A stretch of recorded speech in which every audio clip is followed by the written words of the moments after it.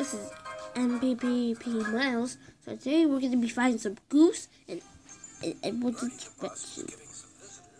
See, look, it says right there.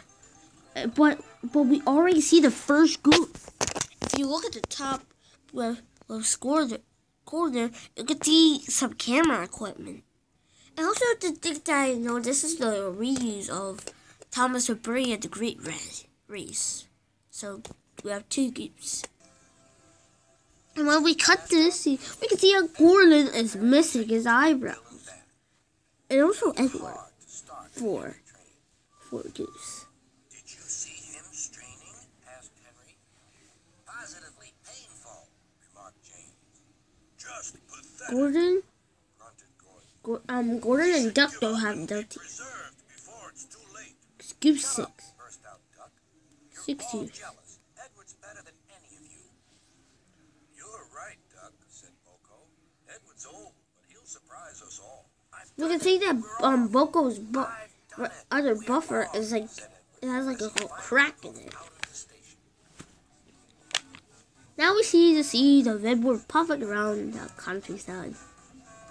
Not the countryside. Ben were delighted to see the visitors. They loved being photographed. Later, they took the party to the China Clay Works in a brake van special. Then we see Bill and Ben taking the passengers brake van special. It was like 60 goofs. In the other scene, where we saw Edward training, why would Duck and Boko smile? So goof 7. Everyone had a splendid time, and the visitors were most impressed. The brake fans are all. The Bill's brake fan is all. It's all rusty. It's all dirty. Look, the passengers and like that. The goofs 8. On the way, the weather changed.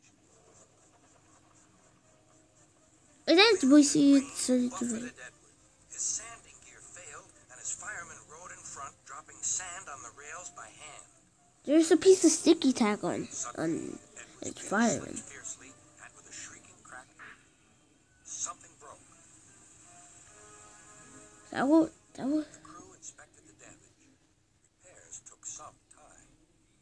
It's like a crack of something, like maybe like it. Driver, we've taken your side rods off. Hmm? Now you're like an old-fashioned engine. Can you get these people home? They Keep must start going. back tonight.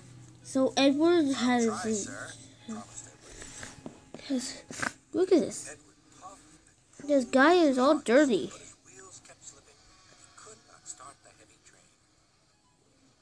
The passengers were anxious. The driver, fireman, and conductor went along the train, making adjustments.